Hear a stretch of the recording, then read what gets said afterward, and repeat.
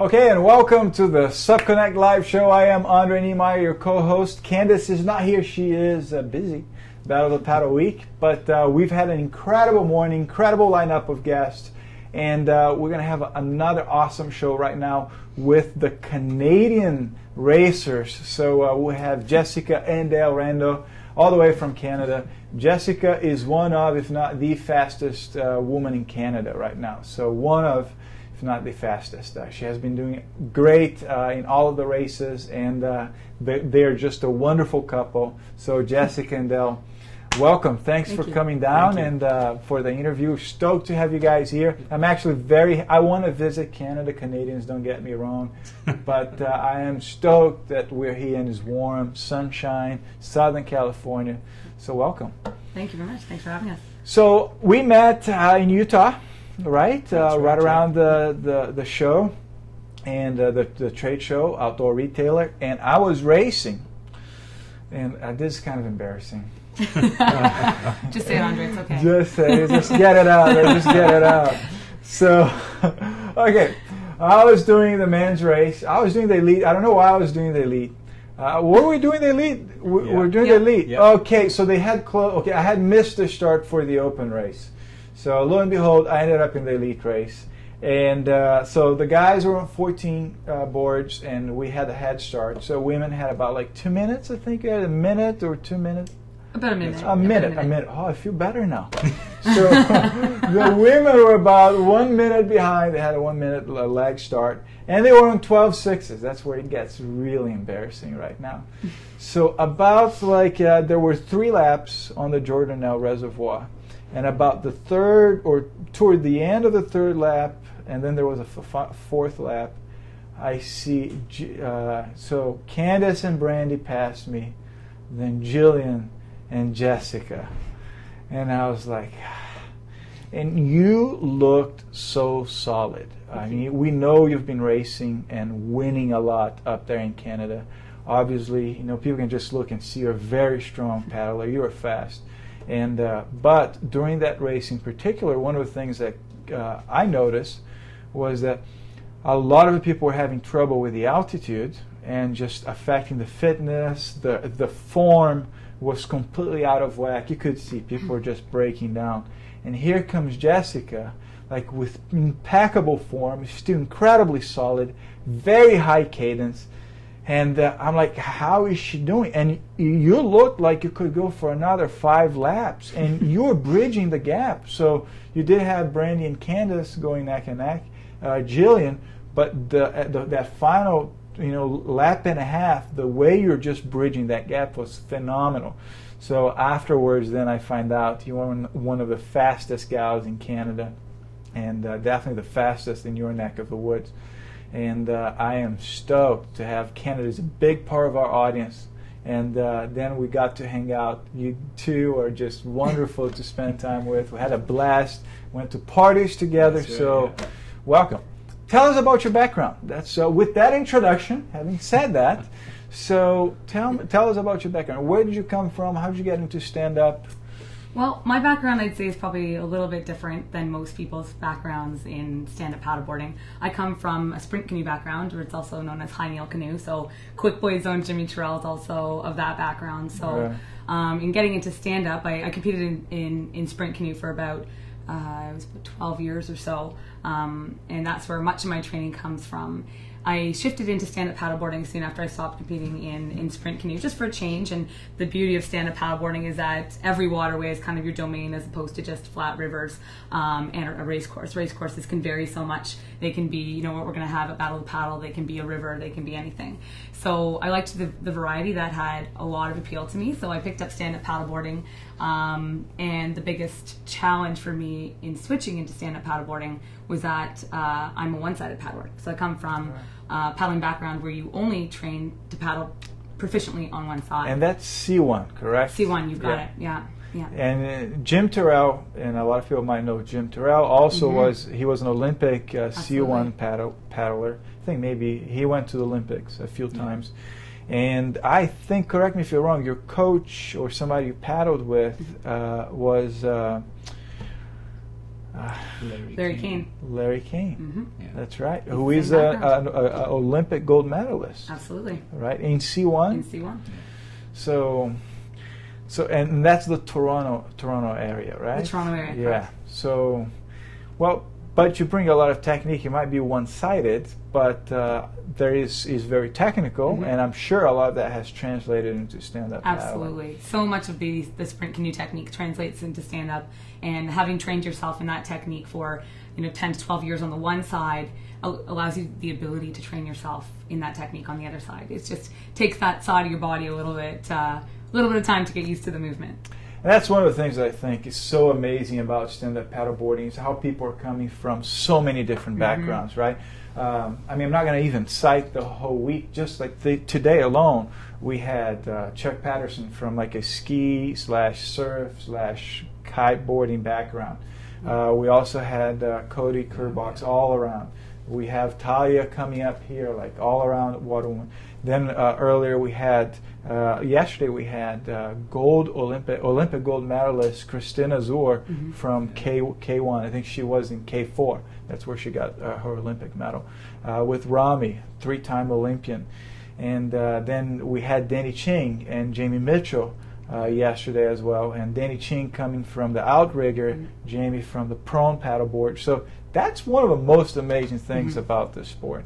So when did you make that transition?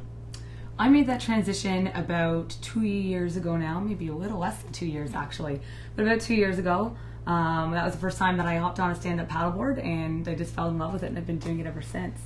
And that's another thing too, because you can do it more in different conditions, right? C1, it's very flat. And Del, you also, so by the way, Jessica and Del are a couple. We should introduce both of them.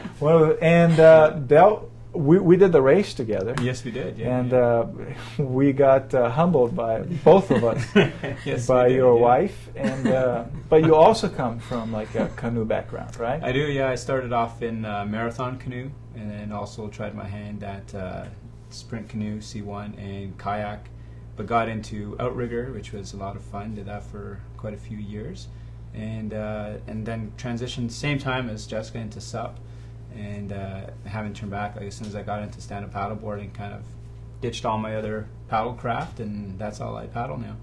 That's right. Yeah. So give us some of the highlights of stand-up paddle career. I mean, and I want to, kudos to all the people there in Canada. They're a big chunk of our audience. We're stoked to have them watching us and have you on the set. So give us an insight of the Canadian scene and Well, the highlights there that you've had in that.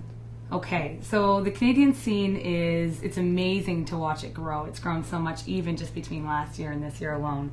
There's whole different race series that are cropping up, so you could pretty much do a race every weekend if you wanted to, which is amazing. So it's also amazing to see the field grow, and the pack's tighter, and people are doing 2-hour-long races and fighting for the finish, fighting for the win, so that's kind of nice too. There's a couple main races. We start as early as April, and that's a pretty cold water race in Canada for sure. We're hoping that we don't need to be chipping through ice at that point. Does it happen during a race where you actually run into ice? Oh no. No. No. It just feels like it when you fall in. Yeah. That would be something. Oh wait! Well, he got stuck on an ice patch. Yeah. Oh, when Talia is here. Oh my goodness! Yeah. What is that? But I would say the highlight for me was definitely my winning experience last year at both Worlds and Battle of the Paddle. And as Chuck mentioned, that's kind of the silent worlds. It was just amazing to be on the race course with all the top athletes. And it was such a learning experience for me, just in terms of exposing me to conditions that I don't have access to back at home. So that for me, doing that race, participating in it. And which one was that? That was Battle last year. Battle so that last was year. my first Battle of Paddle. So this year I have somewhat of an idea of what I'm getting myself into. Last year was definitely a learning experience, but one I wouldn't trade for anything else, just because it helped me advance significantly as an athlete in the sport. So. Yeah. And what do you guys do up there? I know you guys do some training and you have some instruction, right? So for work, you mean? Yes. Yeah, I am a personal trainer as a living. I actually have my own company, so I personal train and I coach in paddle sports, predominantly stand-up paddleboard, but that also extends into dragon boat coaching and outrigger coaching. So there you go. How can people find out about it? numefitness.com. There you go. And umefitness.com. So there you go. Just learned. So there you go. That's why it's good to have the Canadians here and getting all that insight. Tell us about some of the main events there in Canada. Like the main events right now, I would say would be, number one would be the Eastern Canadian Sup Championships, which definitely draws a large crowd. We actually had some California participants this year. So Joe Bark came down, Jimmy Terrell. So it's great to have them down. That's a big downwinder race. So it's about 15 kilometers. Sorry, we were kilometers. 10 miles. About 10 miles downwind. So we cross our fingers for good conditions that day. The next one would be the Canada Cup Sup race, which was sponsored by 404. Danny Ching came out to help run that one, and that was very much a battle of paddle style race, which is that I definitely my heart and soul go into the ones that are battle of paddle style. Right. They're just so much fun. So that one's a little later in the season, and that one also drew a very large crowd. So yeah, those are our main the two biggies. And we have a sub series too. Summer sub-series, which takes place basically throughout the entire summer. They have races in different locations throughout the summer, and they have some really cool events, and you actually get surf on some of those as well. Yeah, they also have done a really good job at running battle paddle style. So that one is actually, they run races all throughout southeastern Ontario, so all of them are within 3 hours driving distance of us, and they have them, what is it, every second weekend or so? Every second weekend. And they run a whole series, so it's and so that's it keeps growing you every training, year too. Keeps you fresh. Exactly, yeah, definitely exposes you to different conditions. So we have access where we are. We're within driving distance of a couple of the Great Lakes. So each of the Great Lakes offers something a little different. Well, if winter gets too cold and nippy up there, just welcome. You're welcome to come to Southern California. Thank you. We do have a winter series with no ice patches. Wow. That's impressive. All right, so we're going to go to a quick commercial break right now, and when we come back, we're going to be talking about gear, equipment, what they've been riding, and we're going to have some insight there. So as you can tell, they're highly technical, come from like a competitive canoe sprinting background. You definitely want to stay tuned for that. So right back after the break.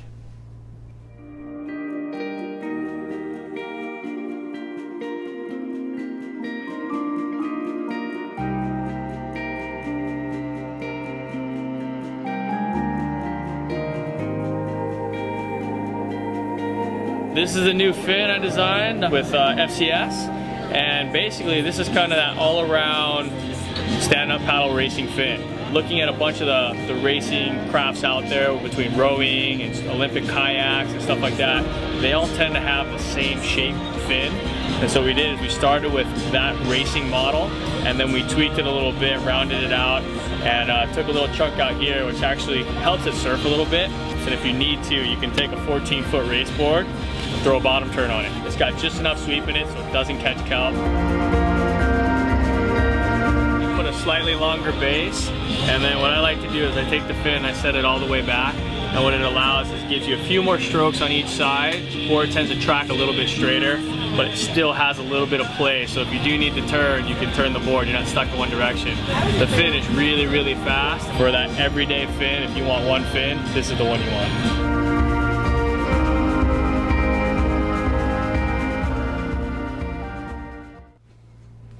Okay, and we are back on the Supconnect live show with Jessica Rando and Del Da Silva. Got that right? You got it right. All righty. So all the way from Toronto, Canada, great racers, and we're very thrilled to have you here. By the way, as a side note, Talia has been like just getting us really nervous about like the whole competitiveness and turnout for the BOP. Talia coming up next. So let's talk about gear. You're obviously going really fast to pass me with like a 1 minute lag time on a smaller board. And I am slow, but I'm not that slow. So tell us about what you've been riding, what you like, and what features you've really seen to make a difference in your paddling. I know you've tested different boards, so you have like some very objective experiences like timing and coming from a competitive sprint canoe background, like every single second and a fraction of a second counts. And I think you did some timing on that. And so, well, what I ride right now is the M&M Battle to Paddle 12.6. love that board. It's a good volume for me, so it's not too high volume. And for those who don't know, that's the Melvin and Morelli by Boardworks. Yes, by Boardworks. So they've been great at sponsoring me this season and allowing me to ride on their boards, and I'm loving it. I find it great, especially in downwind conditions. It catches waves like that effortlessly, and I think the nose of the board is one of the greatest features of that board, and that it slices through water really, really nicely. So my paddle, currently I use a ZRE blade. The size of the blade is an 8, so it works out to be, if you're talking the surface area, it works out to be maybe just a little under a 90, so 85 to 90. Okay. I also have that magic spot similar to Heather Boss in terms of where I like my paddle to come up to. I think paddle that's too long is no good. It'll definitely damage your shoulder, so I'm kind of in and around that little special spot too. So let's do a close up, Martha. Yeah. Martha, our lovely Martha. Let's get a close up. Yeah, right around there's the money. Okay, let's go camera A. There you go. Just show it to the camera. Right around there. Okay. That's the money. That's the magic spot right there. Magic spot for me. So just raise your arm, and then it's right there in that area. Yep. So and just play with it, right? Absolutely. Different sprint races, usually shorter. You're going to be down here, and that's the tip of the handle, the grip. So and then you can just play around. Longer distance, you go up, more up straight. So yeah, and you do a lot of flat water too, so the M&M must just be great, like low profile nose. And how do you find it for the battle of the paddle, different conditions? And you mentioned like a battle of the paddle model, so what is that? Well, one of the things I like the most actually about that board is it's very easy to pivot turn on it. So you don't need to take any dramatic steps to get to the very back of your board to make that thing do an efficient pivot turn. So it's very agile as a board. It also rides waves. It's amazing at riding waves. So this will be my first time at battle on the M&M. So I'm excited to see how it goes. That's right. And you also paddled an M&M, right? I am, yeah. And you guys do some downwind, and how do you see it working in that? Because that somewhat mirrors the ocean conditions with some chop, and how do you see the board working there? I think it's great. I think it handles really well. It surfs well. And one of the nicest things that I like about that board is when you're on a wave, it's just super easy to maneuver. If you want to cut across and you're trying to link waves, it's really easy to get the board to go where you want it to without having to jump around too much or do a lot of steering with your paddle. So that's what I like the most about that board. And what about width and length? Anything, the rocker, nose, anything in particular that you've noticed? Well, this has made a drastic difference. Well, the rocker, the kind of side-to-side rocker, does seem to make the board less sticky, as they say. I think that narrower is definitely an advantage without going so narrow that you can't have your proper paddling technique. So at the end of the day, I think actually Danny Ching said this, that being on the board and paddling is always going to be faster than swimming. So you have to be still a confident paddler on the width of board that you choose. I've been pretty happy with my board. It's about a 28. I think I could probably toy around with going a little bit narrower going forward in the future. So yeah, and just to kind of go back to the design of the board, one of the biggest challenges being on the Great Lakes is that we have very wind-driven waves as opposed to the tides and the currents that drive your waves. So for ours tend to be wind-driven. So generally, when we have wavy conditions, it's a windy day.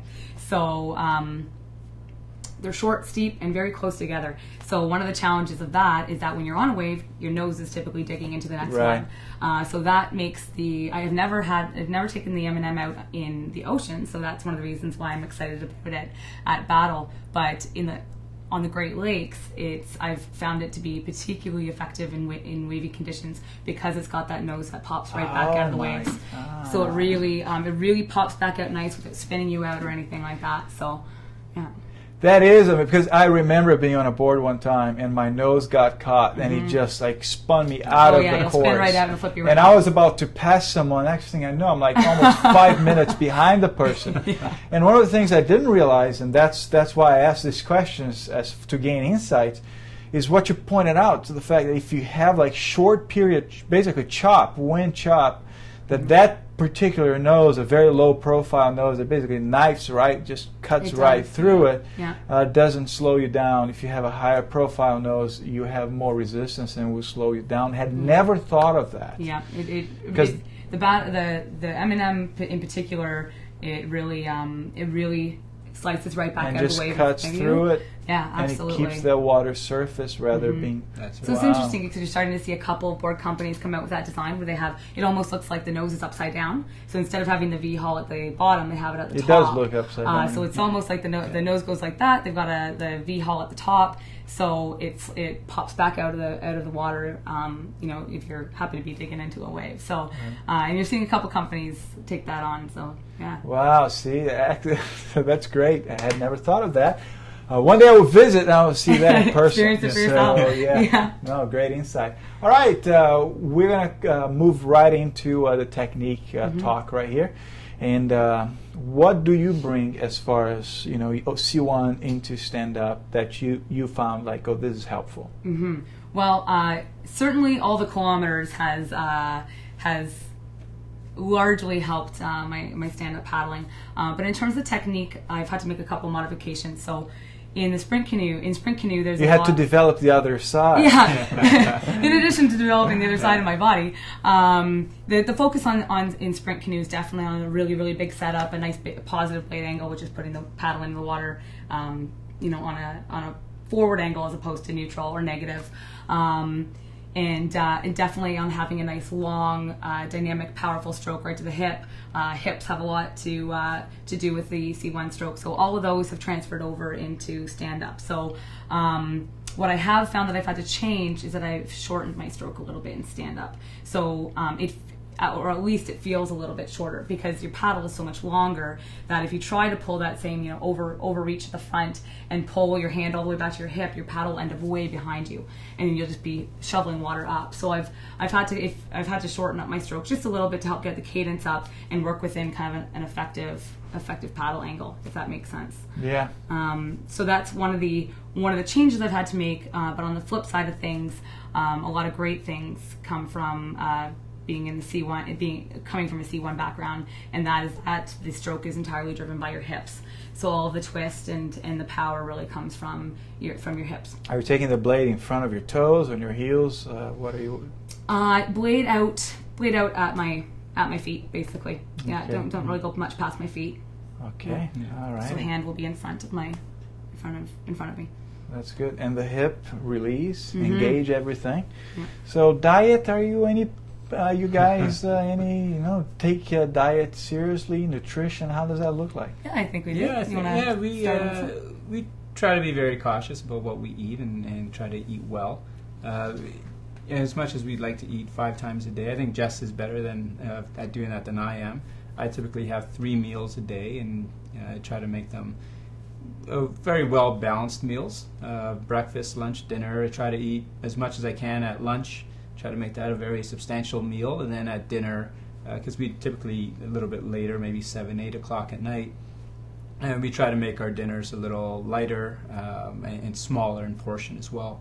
So that being, trying to stay as hydrated as possible, eating well and smart, but I don't do a lot of supplements.